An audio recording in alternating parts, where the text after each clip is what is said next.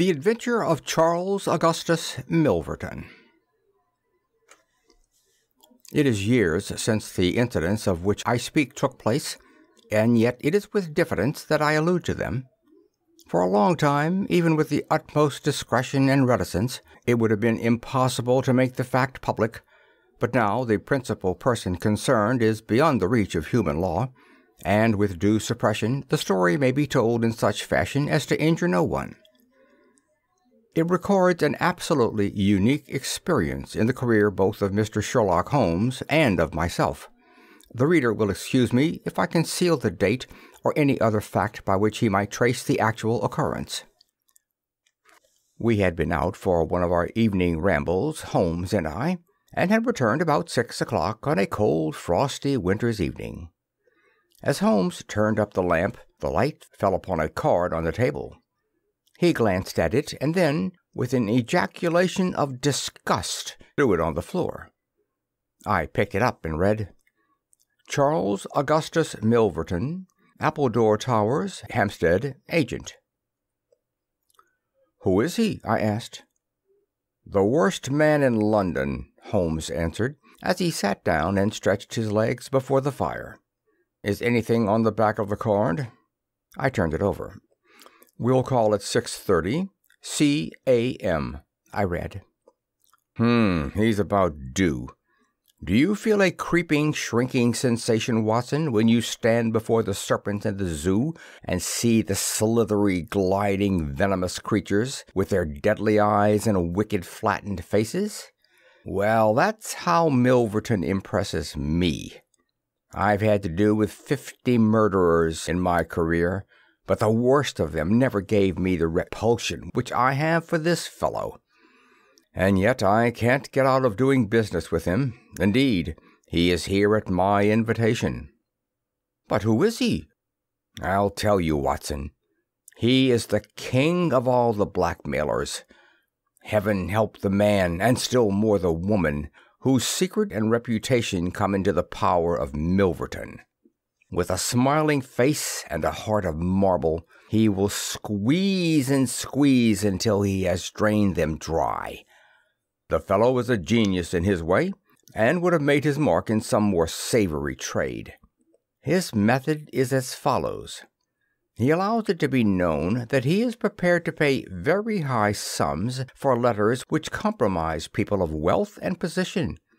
He receives these wares not only from the treacherous valets or maids, but frequently from genteel ruffians who have gained the confidence and affection of trusting women. He deals with no niggard hand. I happen to know that he paid £700 to a footman for a note 2 lines in length, and that the ruin of a noble family was the result. Everything which is in the market goes to Milverton, and there are hundreds in this great city who turn white at his name. No one knows where his grip may fall, for he is far too rich and far too cunning to work from hand to mouth. He will hold a card back for years in order to play it at the moment when the stake is best worth winning. I have said that he is the worst man in London, and I would ask you, how could one compare the ruffian who in hot blood bludgeons his mate with this man, who methodically and at his leisure tortures the soul and wrings the nerves in order to add to his already swollen money-bags?" I had seldom heard my friend speak with such intensity of feeling. "But surely," said I, "the fellow must be within the grasp of the law." "Technically, no doubt, but practically not. What would it profit a woman, for example, to get him a few months' imprisonment if her own ruin must immediately follow? His victims dare not hit back. If ever he blackmailed an innocent person, then indeed we should have him. But he is as cunning as the evil one. No, we must find other ways to fight him." "And why is he here?" "Because an illustrious client has placed her piteous case in my hands. It is the Lady Eva Blackwell, the most beautiful debutante of last season. She is to be married in a fortnight to the Earl of Dovercourt. This fiend has several imprudent letters, imprudent, Watson, nothing worse, which were written to an impecunious young squire in the country. They would suffice to break off the match. Milverton will send the letters to the Earl unless a large sum of money is paid him. I have been commissioned to meet him, and to make the best terms I can." At that instant there was a clatter and a rattle in the street below. Looking down, I saw a stately carriage and pair, the brilliant lamps gleaming on the glossy haunches of the noble chestnuts. A footman opened the door, and a small, stout man in a shaggy astrakhan overcoat descended. A minute later he was in the room. Charles Augustus Milverton was a man of 50, with a large intellectual head, a round, plump, hairless face, a perpetual frozen smile, two keen gray eyes which gleamed brightly from behind broad gold-rimmed glasses. There was something of Mr. Pickwick's benevolence in his appearance, marred only by the insincerity of the fixed smile and by the hard glitter of those restless and penetrating eyes.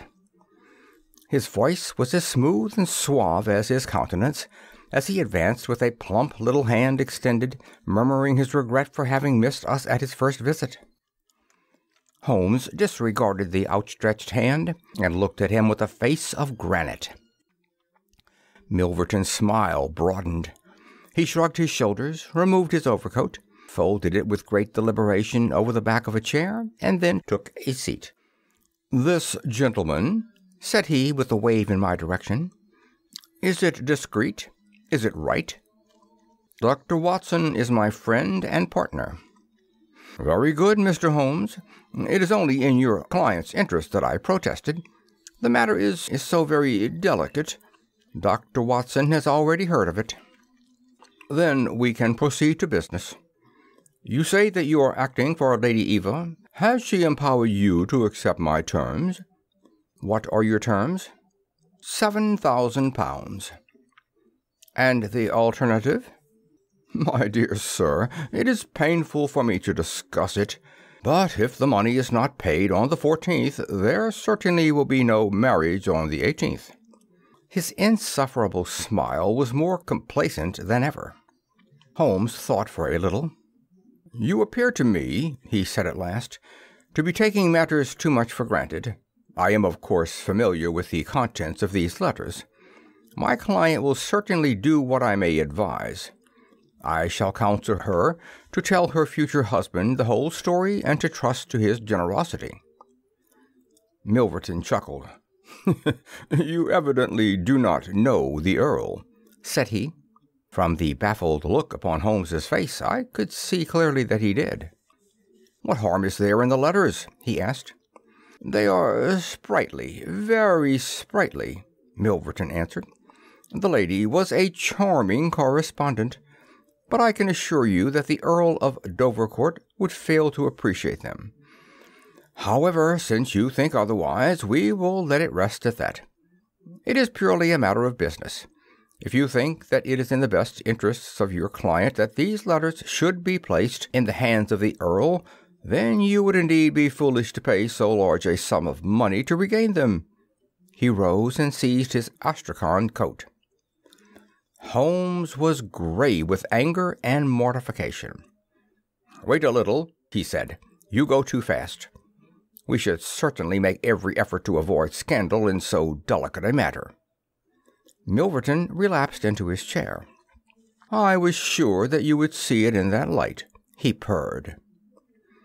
"At the same time," Holmes continued, "Lady Eva is not a wealthy woman. I assure you that £2,000 would be a drain upon her resources, and that the sum you name is utterly beyond her power. I beg, therefore, that you will moderate your demands, and that you will return the letters at the price I indicate, which is, I assure you, the highest that you can get." Milverton's smile broadened, and his eyes twinkled humorously. "I am aware that what you say is true about the lady's resources," said he. At the same time, you must admit that the occasion of a lady's marriage is a very suitable time for her friends and relatives to make some little effort upon her behalf. They may hesitate as to an acceptable wedding present. Let me assure them that this little bundle of letters would give more joy than all the candelabra and butter dishes in London." "It is impossible," said Holmes. Dear me, how unfortunate," cried Milverton, taking out a bulky pocketbook. "I cannot help thinking that ladies are ill-advised in not making an effort. Look at this." He held up a little note with a coat of arms upon the envelope. "That belongs to, well, perhaps it is hardly fair to tell the name until tomorrow morning, but at that time it will be in the hands of the lady's husband. And all because she will not find a beggarly sum which she could get by turning her diamonds into paste. It is such a pity. Now, you remember the sudden end of the engagement between the Honourable Miss Miles and Colonel Dorking? Only 2 days before the wedding there was a paragraph in the Morning Post to say that it was all off. And why? It is almost incredible. But the absurd sum of £1,200 would have settled the whole question. Is it not pitiful? And here I find you, a man of sense, boggling about terms when your client's future and honour are at stake. You surprise me, Mr. Holmes." "What I say is true," Holmes answered. "The money cannot be found. Surely it is better for you to take the substantial sum which I offer than to ruin this woman's career, which can profit you in no way." "There you make a mistake, Mr. Holmes. An exposure would profit me indirectly to a considerable extent. I have 8 or 10 similar cases maturing. If it were circulated among them that I had made a severe example of the Lady Eva, I should find all of them much more open to reason. You see my point?" Holmes sprang from his chair. "Get behind him, Watson. Don't let him out. Now, sir, let us see the contents of that notebook." Milverton had glided as quick as a rat to the side of the room and stood with his back against the wall. Mr. Holmes," he said, turning the front of his coat and exhibiting the butt of a large revolver, which projected from the inside pocket. "I have been expecting you to do something original. This has been done so often, and what good has ever come from it? I assure you that I am armed to the teeth, and I am perfectly prepared to use my weapons, knowing that the law will support me. Besides, your supposition that I would bring the letters here in a notebook is entirely mistaken.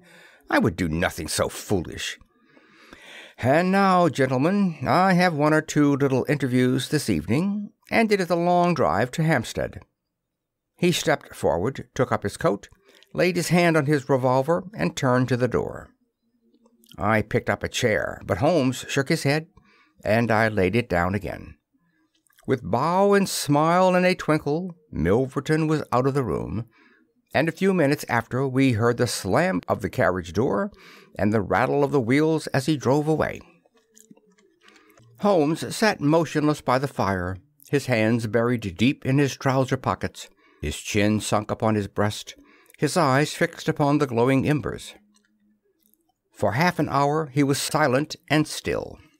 Then, with the gesture of a man who has taken his decision, he sprang to his feet and passed into his bedroom. A little later, a rakish young workman with a goatee beard and a swagger lit his clay pipe at the lamp before descending into the street. "I'll be back sometime, Watson," said he, and vanished into the night. I understood that he had opened his campaign against Charles Augustus Milverton, but I little dreamed the strange shape which that campaign was destined to take. For some days Holmes came and went at all hours in this attire, but beyond a remark that his time was spent at Hampstead, and that it was not wasted, I knew nothing of what he was doing. At last, however, on a wild, tempestuous evening, when the wind screamed and rattled against the windows, he returned from his last expedition, and, having removed his disguise, he sat before the fire and laughed heartily in his silent inward fashion. "You would not call me a marrying man, Watson?" "No, indeed." "You'll be interested to hear that I am engaged." "My dear fellow, I congrat—" "To Milverton's housemaid." "Good heavens, Holmes!" "I wanted information, Watson." "Surely you have gone too far." "It was a most necessary step. I am a plumber with a rising business, Escott by name. I have walked out with her each evening, and I have talked with her.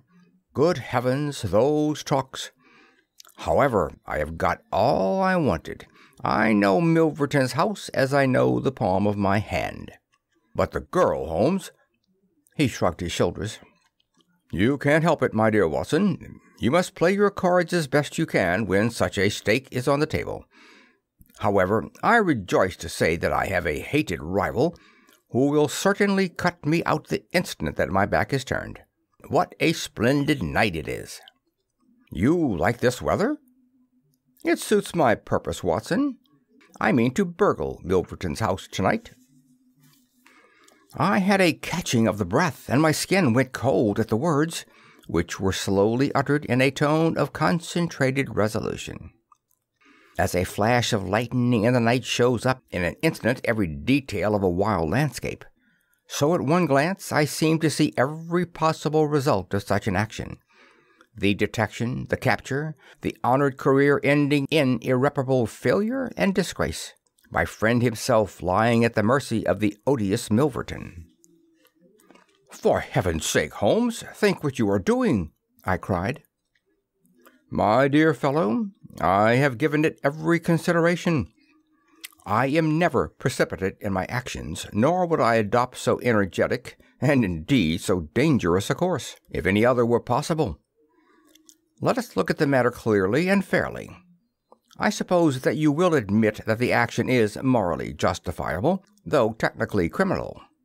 To burgle his house is no more than to forcibly take his pocketbook, an action in which you were prepared to aid me." I turned it over in my mind.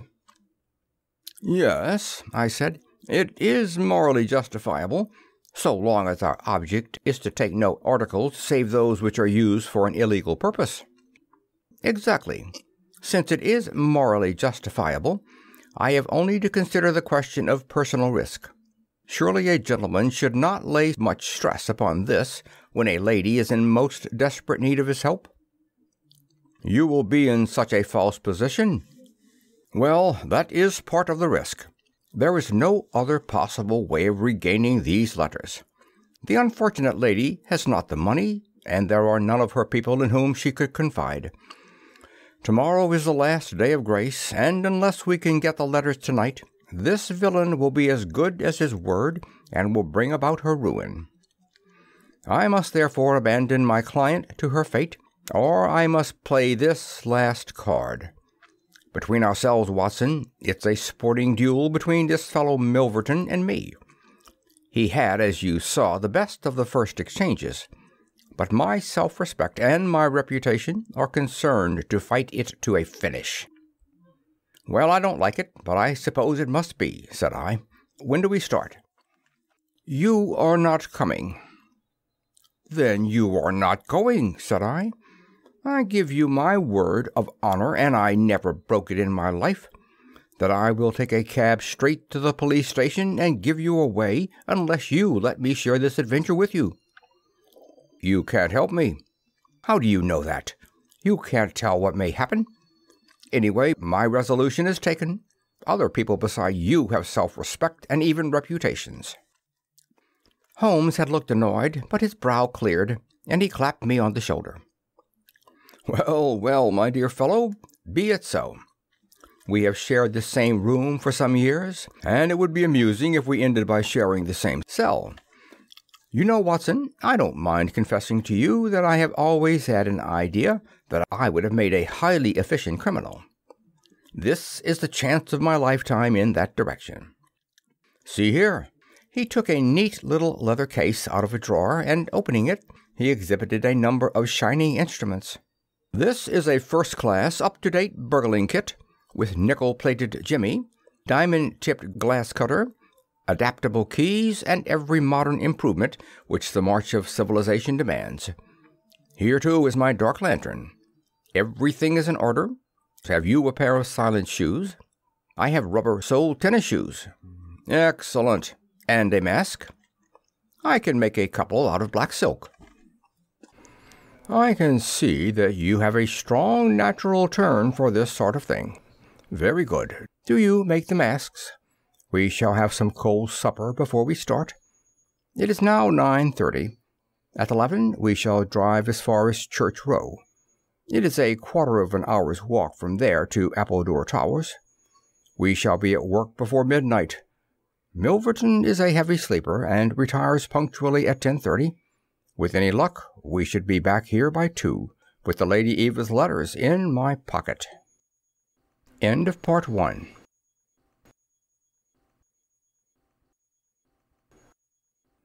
Holmes and I put on our dress clothes so that we might appear to be 2 theatre-goers, homeward bound. In Oxford Street we picked up a hansom and drove to an address in Hampstead. Here we paid off our cab, and with our greatcoats buttoned up, for it was bitterly cold, and the wind seemed to blow through us, we walked along the edge of the heath.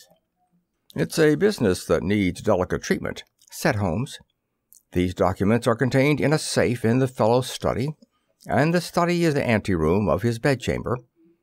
On the other hand, like all these stout little men who do themselves well, he is a plethoric sleeper. Agatha, that's my fiancée, says it is a joke in the servants' hall that it's impossible to wake the master. He has a secretary who is devoted to his interests and never budges from the study all day. That's why we are going at night. Then he has a beast of a dog which roams the garden. I met Ethica late the last 2 evenings, and she locks the brood up so as to give me a clear run. This is the house, the big one, in its own grounds. Through the gate, now to the right among the laurels. We might put on our masks here, I think. You see, there is not a glimmer of light in any of the windows, and everything is working splendidly. With our black silk face coverings, which turned us into 2 of the most truculent figures in London, we stole up to the silent, gloomy house. A sort of tiled veranda extended along one side of it, lined by several windows and 2 doors. "That's his bedroom," Holmes whispered. "This door opens straight into the study. It would suit us best, but it is bolted as well as locked, and we should make too much noise getting in. Come round here. There's a greenhouse which opens into the drawing-room." The place was locked, but Holmes removed a circle of glass and turned the key from the inside. An instant afterwards he had closed the door behind us, and we had become felons in the eyes of the law. The thick, warm air of the conservatory and the rich, choking fragrance of exotic plants took us by the throat. He seized my hand in the darkness and led me swiftly past banks of shrubs which brushed against our faces. Holmes had remarkable powers, carefully cultivated, of seeing in the dark. Still holding my hand in one of his, he opened a door, and I was vaguely conscious that we had entered a large room in which a cigar had been smoked not long before. He felt his way among the furniture, opened another door, and closed it behind us. Putting out my hand, I felt several coats hanging from the wall, and I understood that I was in a passage. We passed along it, and Holmes very gently opened a door upon the right-hand side. Something rushed out at us, and my heart sprang into my mouth, but I could have laughed when I realized that it was the cat. A fire was burning in this new room, and again the air was heavy with tobacco smoke. Holmes entered on tiptoe, waited for me to follow, and then very gently closed the door. We were in Milverton's study, and a portière at the farther side showed the entrance to his bedroom. It was a good fire, and the room was illuminated by it. Near the door I saw the gleam of an electric switch, but it was unnecessary, even if it had been safe, to turn it on. At one side of the fireplace was a heavy curtain which covered the bay window we had seen from outside. On the other side was the door which communicated with the veranda. A desk stood in the center, with a turning chair of shining red leather. Opposite was a large bookcase with a marble bust of Athene on the top. In the corner between the bookcase and the wall there stood a tall green safe, the firelight flashing back from the polished brass knobs upon its face. Holmes stole across and looked at it. Then he crept to the door of the bedroom and stood with slanting head listening intently. No sound came from within. Meanwhile, it had struck me that it would be wise to secure our retreat through the outer door, so I examined it. To my amazement, it was neither locked nor bolted. I touched Holmes on the arm, and he turned his masked face in that direction. I saw him start, and he was evidently as surprised as I. "I don't like it," he whispered, putting his lips to my very ear. "I can't quite make it out. Anyhow, we have no time to lose." "Can I do anything?" "Yes, stand by the door. If you hear anyone come, bolt it on the inside and we can get away as we came. If they come the other way, we can get out through the door if our job is done, or hide behind these window curtains if it is not. Do you understand?" I nodded and stood by the door. My first feeling of fear had passed away, and I thrilled now with a keener zest than I had ever enjoyed when we were the defenders of the law instead of its defiers. The high object of our mission, the consciousness that it was unselfish and chivalrous, the villainous character of our opponent, all added to the sporting interest of the adventure. Far from feeling guilty, I rejoiced and exulted in our dangers. With a glow of admiration, I watched Holmes unrolling his case of instruments and choosing his tool with the calm, scientific accuracy of a surgeon who performs a delicate operation. I knew that the opening of safes was a particular hobby with him, and I understood the joy which it gave him to be confronted with this green and gold monster, the dragon which held in its maw the reputations of many fair ladies. Turning up the cuffs of his dress coat, he had placed his overcoat on a chair. Holmes laid out 2 drills, a jemmy, and several skeleton keys.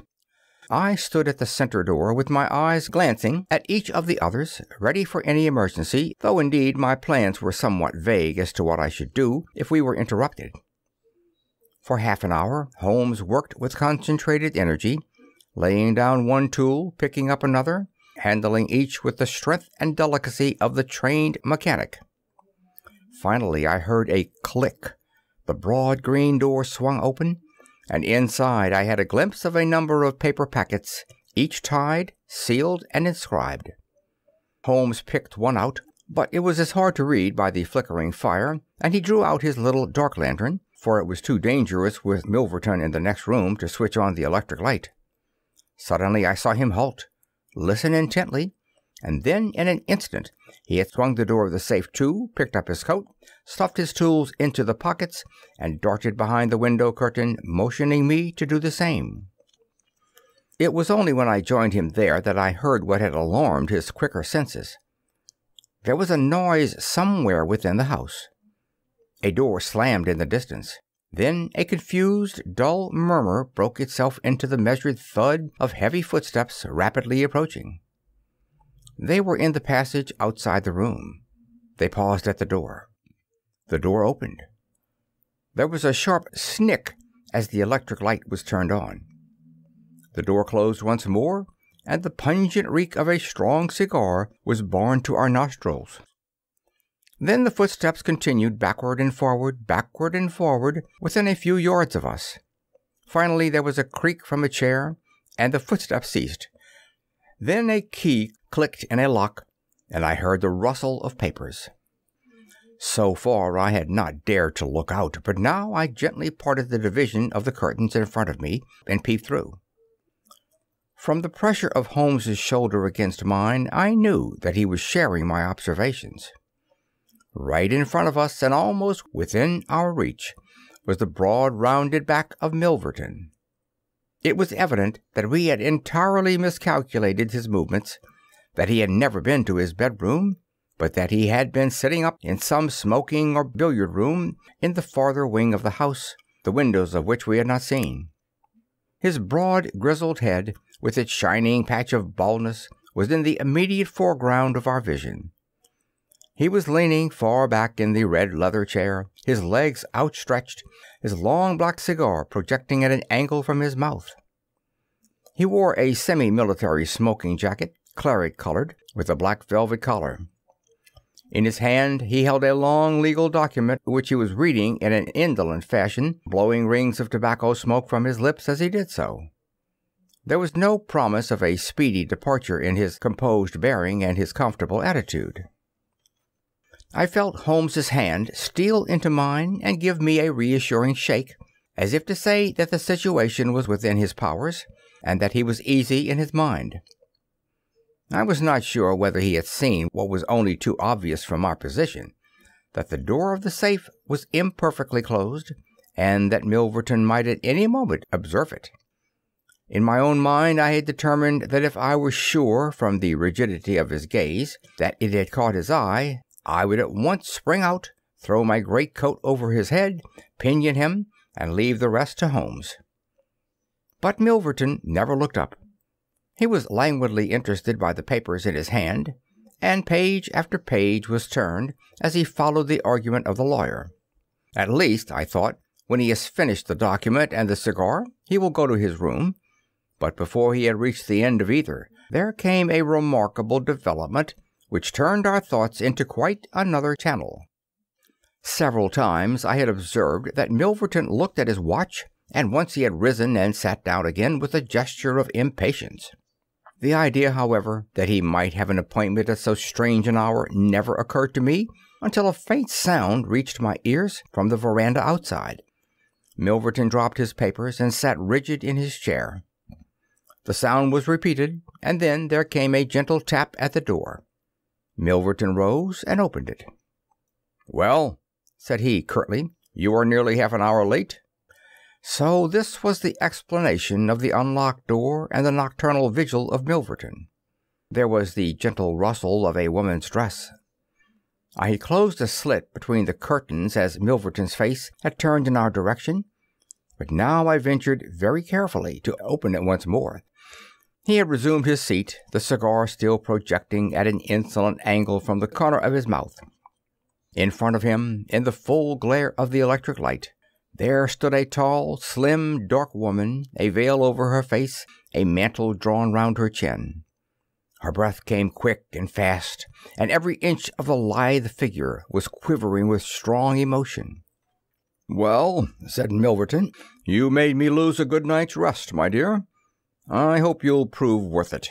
You couldn't come any other time, eh?" The woman shook her head. "Well, if you couldn't, you couldn't. If the Countess is a hard mistress, you have your chance to get level with her now. Bless the girl, what are you shivering about? That's right, pull yourself together. Now let us get down to business." He took a notebook from the drawer of his desk. "You say that you have 5 letters which compromise the Countess of D'Albert. You want to sell them, I want to buy them. So far so good. It only remains to fix a price. I should want to inspect the letters, of course, if they are really good specimens. Great heavens, is it you?" The woman, without a word, had raised her veil and dropped the mantle from her chin. It was a dark, handsome, clear-cut face which confronted Milverton.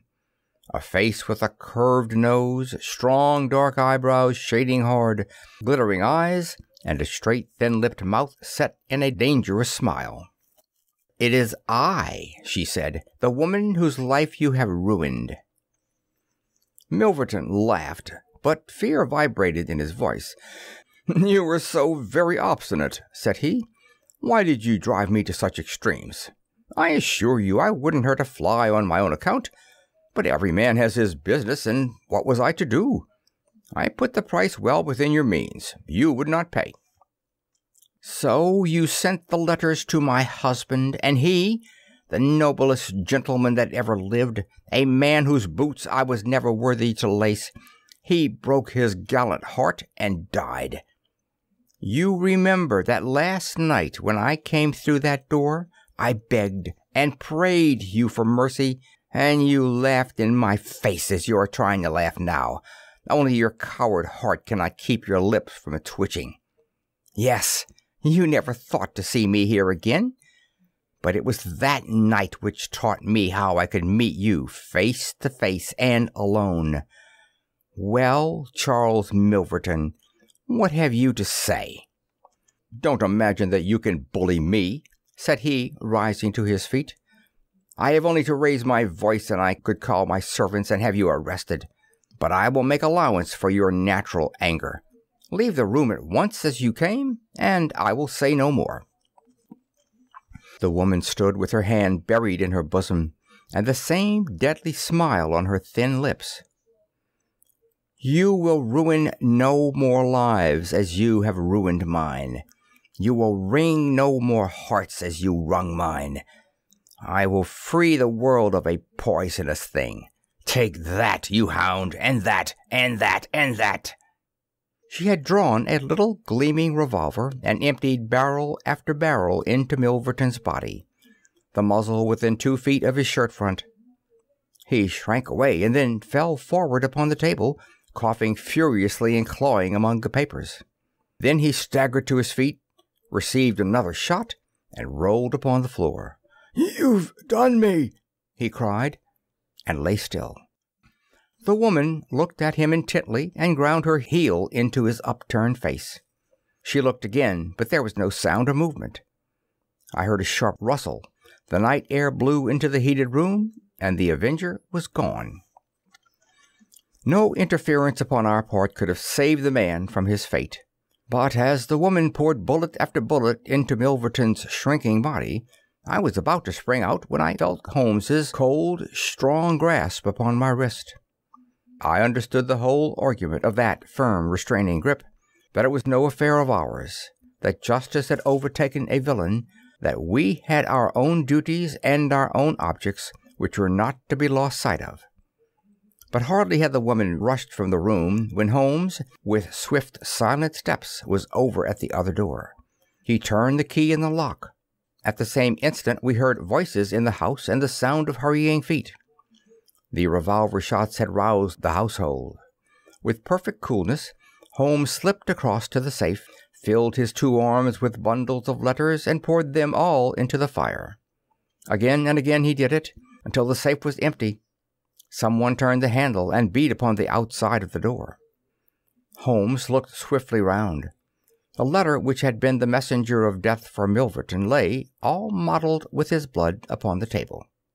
Holmes tossed it among the blazing papers. Then he drew the key from the outer door, passed through after me, and locked it on the outside. "This way, Watson," said he. "We can scale the garden wall in this direction." I could not have believed that an alarm could have spread so swiftly. Looking back, the huge house was one blaze of light. The front door was open, and figures were rushing down the drive. The whole garden was alive with people, and one fellow raised a view halloa as we emerged from the veranda and followed hard at our heels. Holmes seemed to know the grounds perfectly, and he threaded his way swiftly among the plantation of small trees. I close at his heels, and our foremost pursuer panting behind us. It was a 6-foot wall which barred our path, but he sprang to the top and over. As I did the same, I felt the hand of the man behind me grab at my ankle, but I kicked myself free and scrambled over a grass-strewn coping. I fell upon my face among some bushes, but Holmes had me on my feet in an instant, and together we dashed away across the huge expanse of Hampstead Heath. We had run 2 miles, I suppose, before Holmes at last halted and listened intently. All was absolute silence behind us. We had shaken off our pursuers and were safe. We had breakfasted and were smoking our morning pipe on the day after the remarkable experience which I have recorded, when Mr. Lestrade of Scotland Yard, very solemn and impressive, was ushered into our modest sitting-room. "Good morning, Mr. Holmes," said he. "Good morning. May I ask if you are very busy just now?" "Not too busy to listen to you." "I thought that perhaps, if you had nothing particular on hand, you might care to assist us in a most remarkable case, which occurred only last night at Hampstead." "Dear me," said Holmes. "What was that?" "A murder. A most dramatic and remarkable murder. I know how keen you are upon these things, and I would take it as a great favor if you would step down to Appledore Towers and give us the benefit of your advice. It is no ordinary crime. We have had our eye upon this Mr. Milverton for some time, and between ourselves, he was a bit of a villain. He is known to have held papers which he used for blackmailing purposes. These papers have all been burned by the murderers. No article of value was taken, as it is probable that the criminals were men of good position, whose sole object was to prevent social exposure. "Criminals?" said Holmes. "Plural?" "Yes, there were 2 of them. They were as nearly as possible captured red-handed. We have their footmarks, we have their description. It's 10 to 1 that we trace them. The first fellow was a bit too active, but the second was caught by the under-gardener and only got away after a struggle. He was a middle-sized, strongly built man, square jaw, thick neck, moustache, a mask over his eyes." "That's rather vague," said Sherlock Holmes. "Why, it might be a description of Watson." "It's true," said the inspector with amusement. "It might be a description of Watson." "Well, I'm afraid I can't help you, Lestrade," said Holmes. "The fact is that I knew this fellow Milverton, that I considered him one of the most dangerous men in London, and that I think there are certain crimes which the law cannot touch, and which therefore to some extent justify private revenge. No, it's no use arguing. I've made up my mind. My sympathies are with the criminals rather than with the victim, and I will not handle this case." Holmes had not said one word to me about the tragedy we had witnessed, but I observed all the morning that he was in his most thoughtful mood, and he gave me the impression from his vacant eyes and his abstracted manner of a man who is striving to recall something to his memory. We were in the middle of our lunch when he suddenly sprang to his feet. "By Jove, Watson, I've got it!" he cried. "Take your hat. Come with me." He turned at his top speed down Baker Street and along Oxford Street until we had almost reached Regent Circus. Here on the left hand there stands a shop window filled with photographs of the celebrities and beauties of the day. Holmes's eyes fixed themselves upon one of them, and following his gaze, I saw the picture of a regal and stately lady in court dress, with a high diamond tiara upon her noble head. I looked at that delicately curved nose, at the marked eyebrows, at the straight mouth and the strong little chin beneath it. Then I caught my breath as I read the time-honored title of the great nobleman and statesman whose wife she had been. My eyes met those of Holmes, and he put his finger to his lips as we turned away from the window. End of Part 2. End of The Adventure of Charles Augustus Milverton by Sir Arthur Conan Doyle.